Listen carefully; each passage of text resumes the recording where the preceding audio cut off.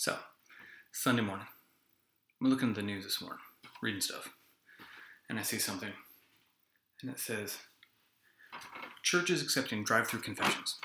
And normally, when I'm in my classroom, I always talk about something I read in the news in the morning. Sunday just seemed like kind of a fun day to do this.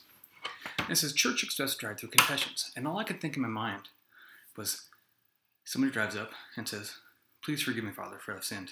It's been 2 months since my last confession, but I took the last roll of toilet paper and I hid it for my wife. That's what's going through my mind. And then I talked to my son and he says, no, it would be something like somebody goes in the grocery store and says, please forgive me. I knocked somebody out of the way to get the last pack of Oreo cookies. So it's a bit of light humor on a Sunday morning, but I thought it was kind of funny. I just finished a quick workout this morning and figured I'd try and drop a little quick just hello on a Sunday before we get back to work on Monday tomorrow. Now, tomorrow we got some stuff to load up online. There'll be some reviews, some more math stuff, finishing off chapter 8 and going forward from there. And then we're going to get ready for our tests that we have in history coming up later this week. This will be closing out the third quarter this week. So, hope you guys had a good weekend. And I just figured I'd drop a quick hello. Weather looks really nice outside. Here, let's take a peek.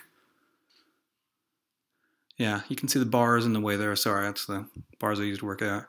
And then you can see the trees and the light. Looks pretty decent out there. Yesterday, we did a fair amount of gardening out back. Yes, I'm planting a little garden. Then I watched a squirrel come and stay in my yard and plant acorns and go across my stuff. And all I can think to myself is, okay, Mr. Squirrel, you're good in my yard. But if you start stealing my food, we might have a problem. But I have to say, it was kind of like watching the Nature Channel looking out the back window. Little squirrel going up and going down and going all around. I named him. Yes, I named him George. I guess that's going to take place of the rat that I have in the classroom right now. So I can go out and see George every morning in the yard. But I'm not going to share food with him. He's on his own for that one. Hope you guys have a good day. See ya. Bye.